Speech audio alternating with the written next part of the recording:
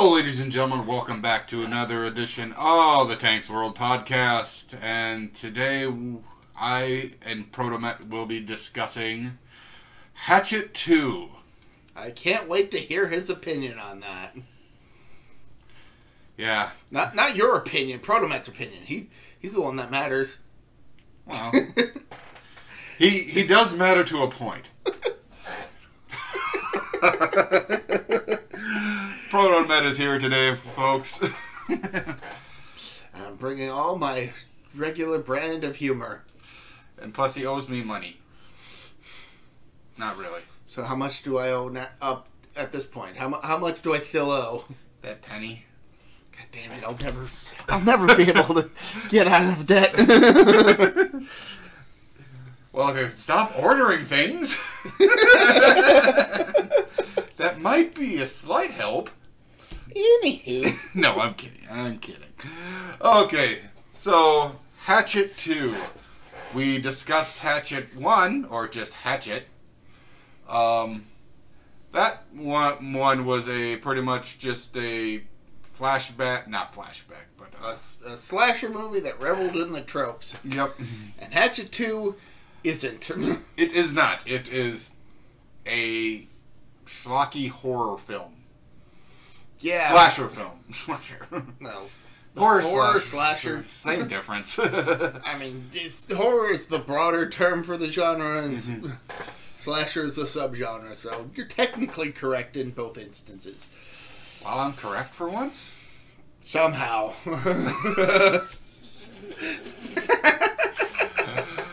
Oh, we're just making fun of each other now. Okay, so Survival Girl. We'll still call her Survival Girl. Who is now played by a completely new actress. Yeah. Jamie Lloyd. Who previously had played Jamie from the Halloween movies. The little girl. It's like, I can't. The opening scene in the movie after she manages to escape and she's walking down the street. I was like, why do I recognize this kid? Why do I recognize this person? Who do I recognize this from? It's like, I made the comment it's the same girl from the first movie. And that wasn't the case. No, it wasn't. I was wrong. Like, on the surface, I would have agreed with you. I was like, oh, okay, yeah, no, that makes sense. But I feel I recognize her from something else. A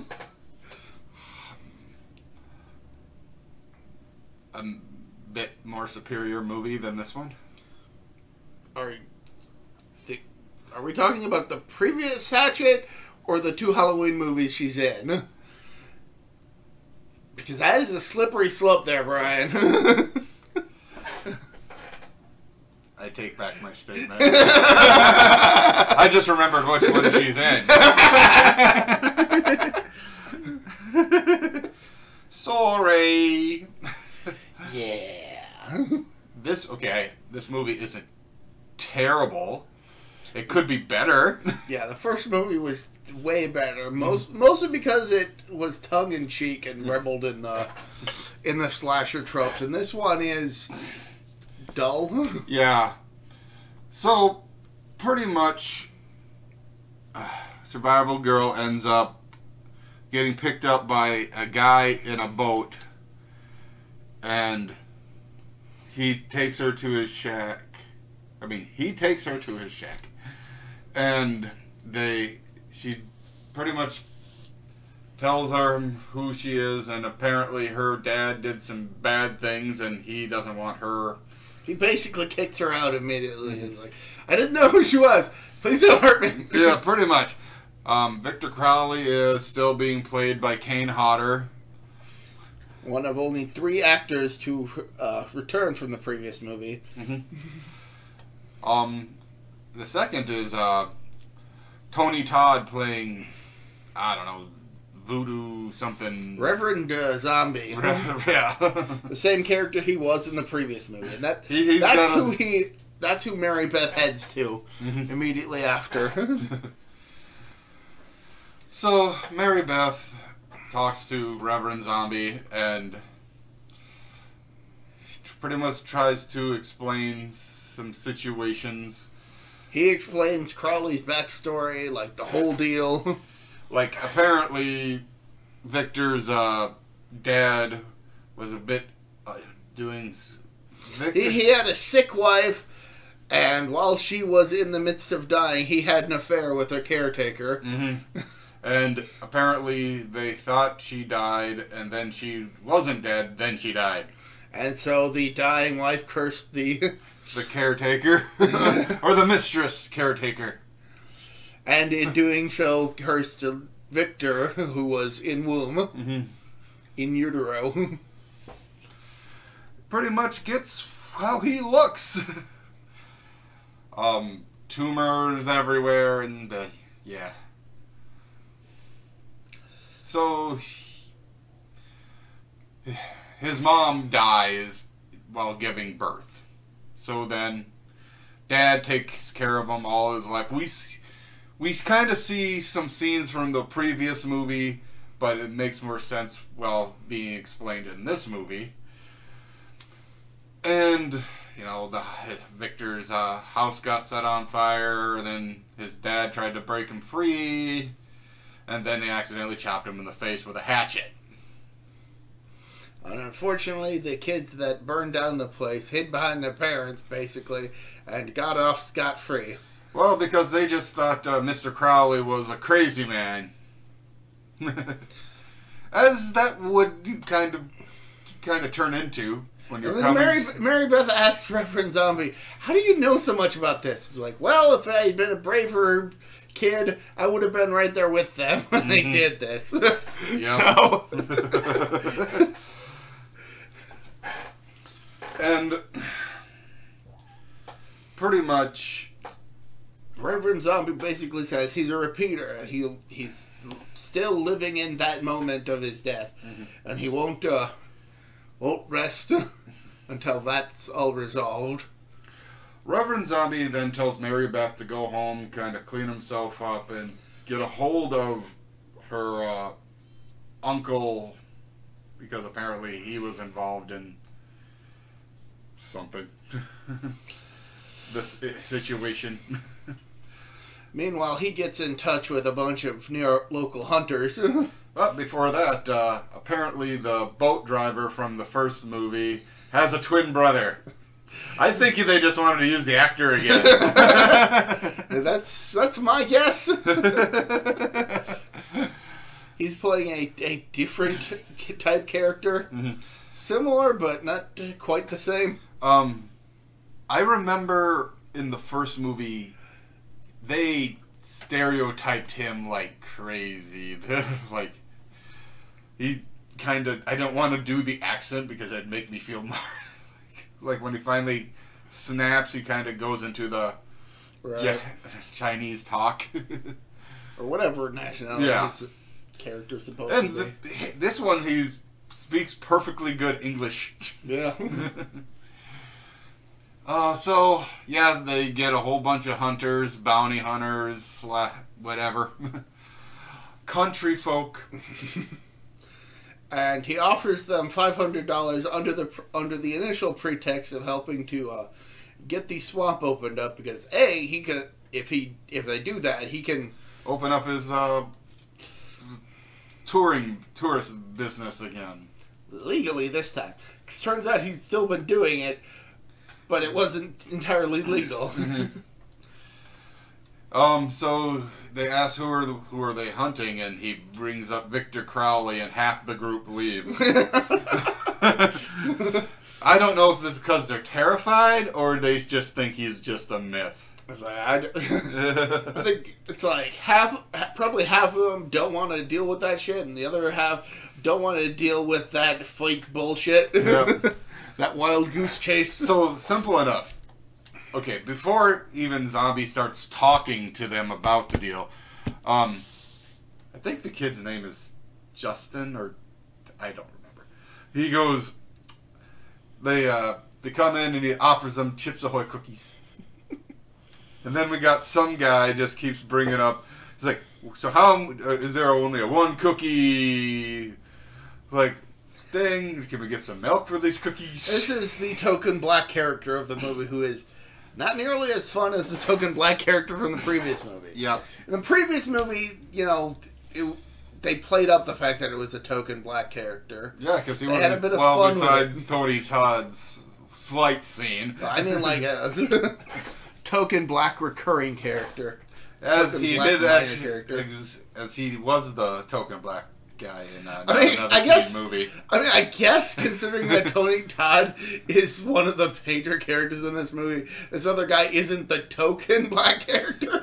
Well, he's the one that's kind of talking. But if Tony Todd weren't in this movie, this character would definitely be the token black character, and he is there. Yeah, he's there, and he's just part of the group. He's comic relief, basically. Yep. They, you know, certain people get, like we said, half the group leaves and people stay, and they're like, we get this big burly guy that Zombie actually kind of wants him to be there because I guess he's got a past that he was also one of them that burned, I guess another one that burned down. Yeah, so basically it amounts to he's collecting all the kids that burned down his guy's house. So accidentally. Mary Beth's Uncle? dad Yeah. was the first one to be offed in the previous movie. Mm-hmm. So that just leaves the two other kids, Vernon and Big burly guy. and Mary Beth's uncle. Yep. Who Bob, Mary Beth's uncle, is not too pleased about any of this. He thinks that it's all just bullpuck. and this is despite the fact that she has told him that no, I seen him. I saw all this. This really happened. I experienced this. I'm not. So. But what Reverend Zombie doesn't reveal to Mary Beth is that they're not really there to look for her dad and brother's body. They're trying to get his boat back. No, he figures the boat is the boat is waterbound, so it's pretty fucked. But no, he intimates to his associate, the twin brother, that he's actually there to get rid of, help Crowley get rid of the other two perpetrators of the burning. So a bunch of them, that, like, I guess it's like the same night, they all, like a group of people go on one boat and another group of people go on to another boat. And there is a former couple. One is a guy who's on the verge of getting married to the new woman, and the other is his old flame who's trying to rekindle things. Yep. And he goes, it's like, I'm here for the $500 for going towards my wedding. Hear that? My wedding. I'm getting married. He goes, and the girl's like, it's $500. Why the hell wouldn't I go for it? And plus, she just keeps teasing him that she was better at things than he was. Like you could tell these characters used to be an item, but they're friendly towards each other. More not like some relationships how end badly. I don't know if it ended badly or not because it never really goes that far. I don't even care.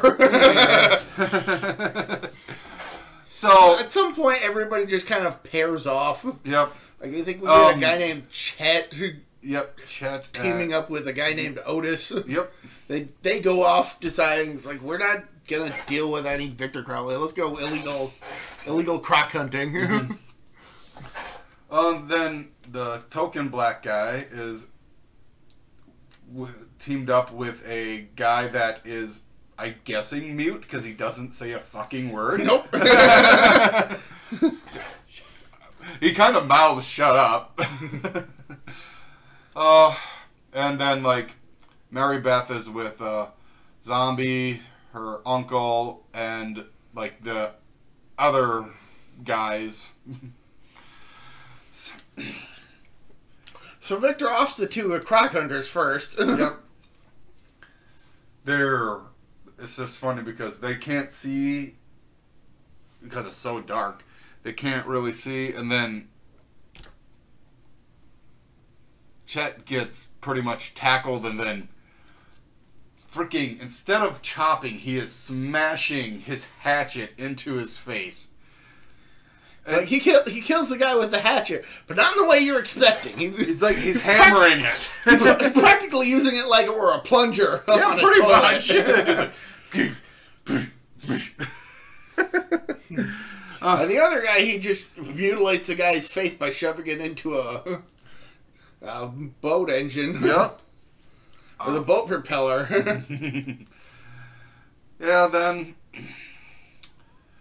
the old couple like starts shaboinking. Because of course they do. We gotta get some TNA in here. Yep, just like, alright, yep, nope, sex and nudity. They're gonna die. Guy gets decapitated while the lady is still in mid-penetration. It's an awkward scene. Thank God it doesn't go as long as it does. But then how she dies is she's trying to crawl away. Victor chops the hatchet right where the spot. Right in her chest between her boobs, and it gets stuck. So, of course, we get a few shots of the boob jiggle while he's trying to dislodge the hatchet, and it is way too awkward. Well, yes, she's dead. Yeah. He's like, oh, God. Yep. And then eventually I think he figures out, oh, I'd better just go upward. Then all of a sudden we get a big blood splat. It's one of the more disturbing scenes in this entire film. Then the token black guy and the mute guy, they get chopped. Both get chopped in the groin with a giant, ridiculously long chainsaw. It's like the kind of chainsaw that is so long that it strains credulity. Yeah, strains credibility. It's like, are there chainsaws that long? Because that is ridiculous. No, I don't. I've seen some long chainsaws, but they're not that long. Like, there's larger. Like, I would expect this kind of long chainsaw to be in something like the Texas Chainsaw Massacre or something. Like the later Texas Chainsaw Massacre movies where they're playing things up and it's over the top. And this is... like... It's like... He picks them both up with the saw. They fall pretty quick because they're good, mutilated with it. Yeah, it's an unbelievable size. The thing is, I believe if they have a wood splitting machine where it cuts it and then splits the wood, I could see a thing being that large for that.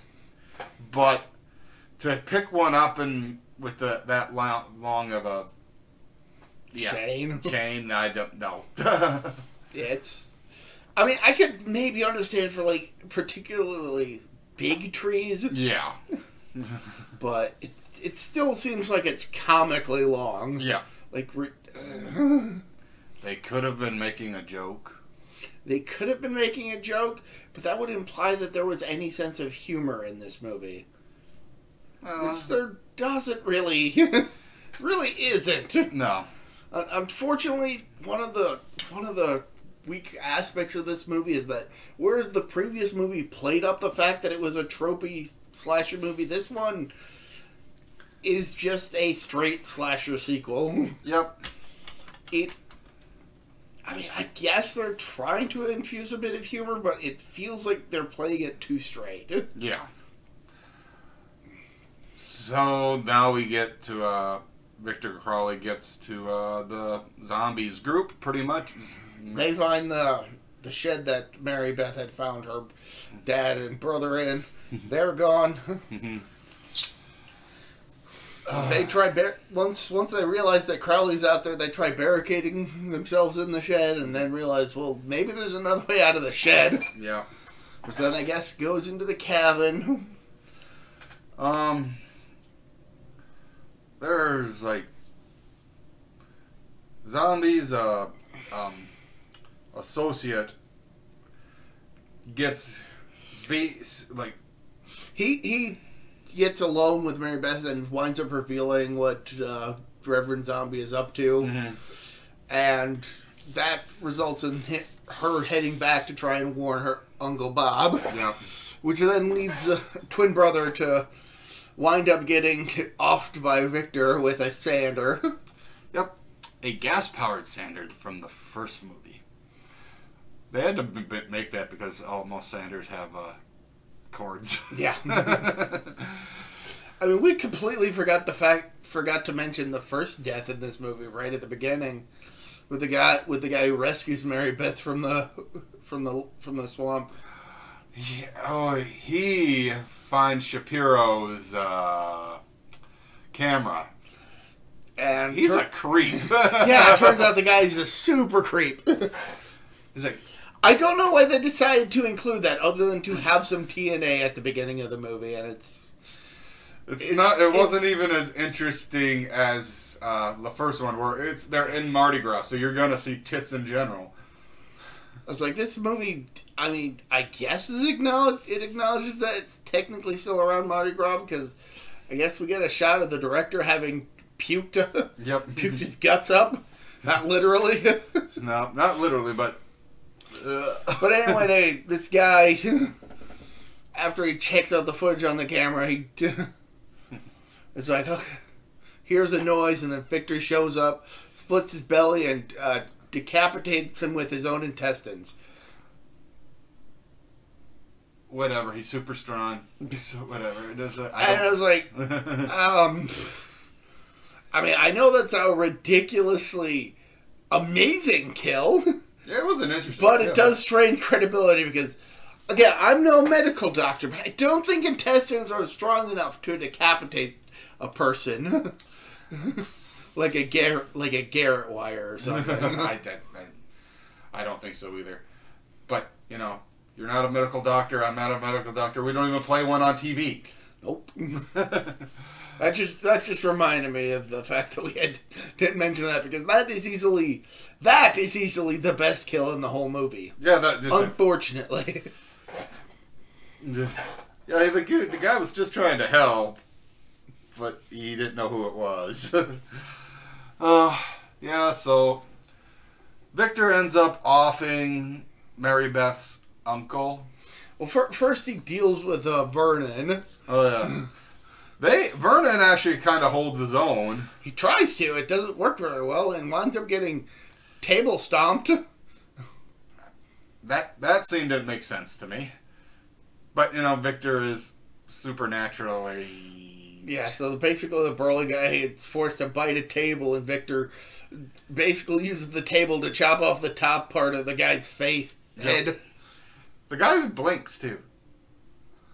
Oh shit, the guy who gets his face chopped off earlier. He was such a nothing character that I completely forgot he was there. Yeah. Like, the only reason I even remember it is because I recognize the actor from, like, fucking Animorphs. And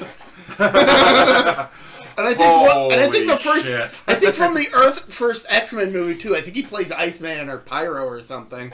Who knows? Yeah, he just gets his face cut off. I can't even remember what happens to the guy he's with. I don't remember. I just don't remember. Oh, yeah. There's a lot of kills in this movie. Yeah, but some of them are less memorable than the others.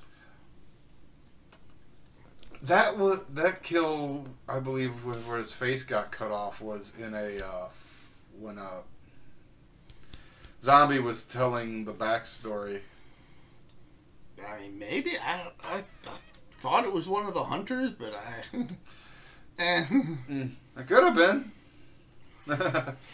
I really don't remember a whole lot.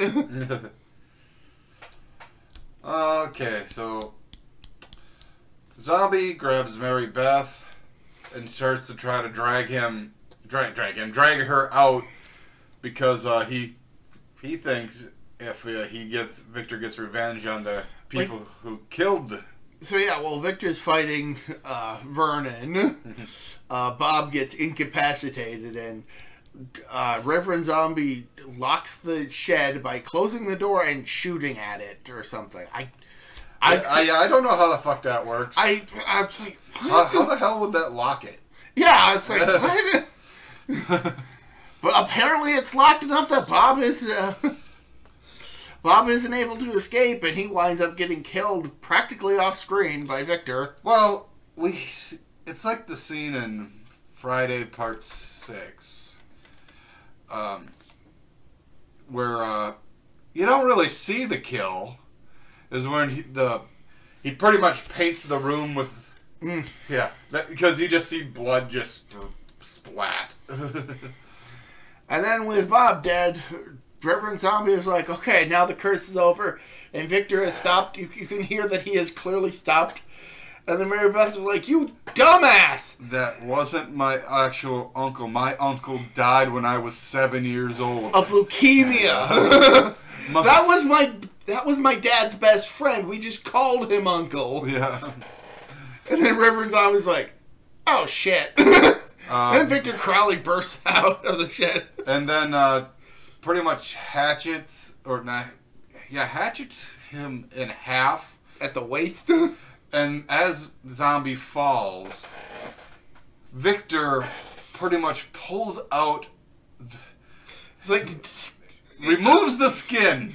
Like, at first it looks like he's trying to remove the guy's spine, but he winds up skinning the guy. Yep. And then just randomly chucking the remains into some brush. And then Mary Beth comes with Victor's own hatchet and just starts fucking him up. Basically turns his face to paste. Mm-hmm. And then the movie ends. Yep. Yeah. There is a part 3. Yeah, this wasn't that good of a movie. I would definitely take the first Hatchet over this movie.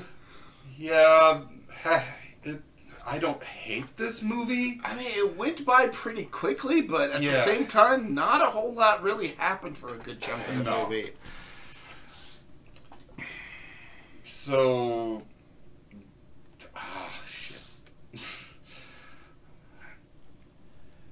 Favorite character? I mean, I gotta admit, Mary Beth did a good job surviving 2 whole movies. Yeah, me too. I mean, after the experience she had in the previous movie, the fact that she was willing to go back and fuck Victor up. Yeah. And that's, knowing that at the end of the previous movie, it basically implied that she died. Only for her to be, nope, not the case. Mm-hmm. Just a new actress, I guess. I guess so. Stoner guy did. Because Victor used his hand as bait. Technically. Yeah, but... Yeah, this movie is just kind of... I feel it takes itself too seriously. Yeah. Mm-hmm. It feels more revenge-based. I mean, Tony Todd does a good job. Mm-hmm. So do some of the other actors, but it just... Mm-hmm. If it had reveled a bit more in the tropes, I feel it would have been a good thing. But this kind of feels like... What was it? Halloween 4 when the posse shows up to try and deal with Michael Myers? Yeah. It's just like, okay. Whatever. You just made a lynch mob. Yeah, because you don't got a fucking police force. See how far good that went for them. Yeah, it's just like, yeah. Mm-hmm.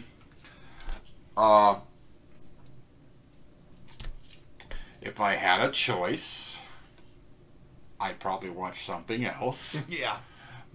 But if it was like on TV or something, I might give it a watch. But I'd probably turn to something more interesting personally.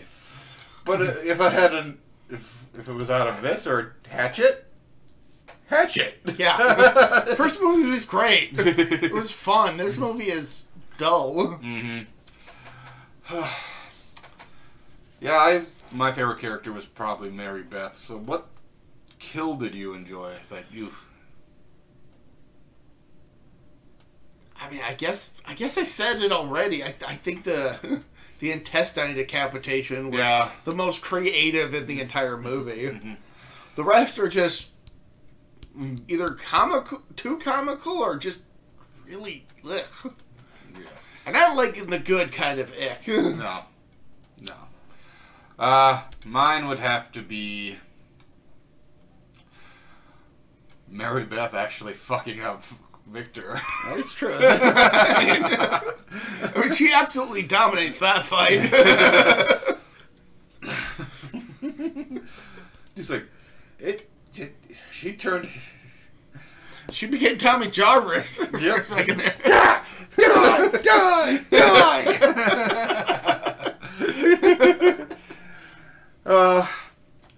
Yeah, so...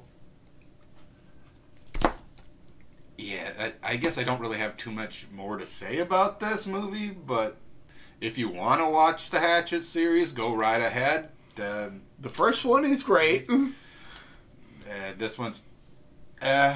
You said there are like 2 other movies? 3 and Victor Crowley. We'll get to those, I suppose. In the mid-future.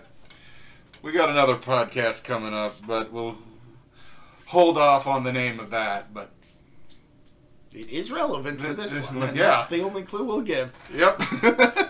All right, till next time, folks. I'm Tank. I'm Brotomet. See ya.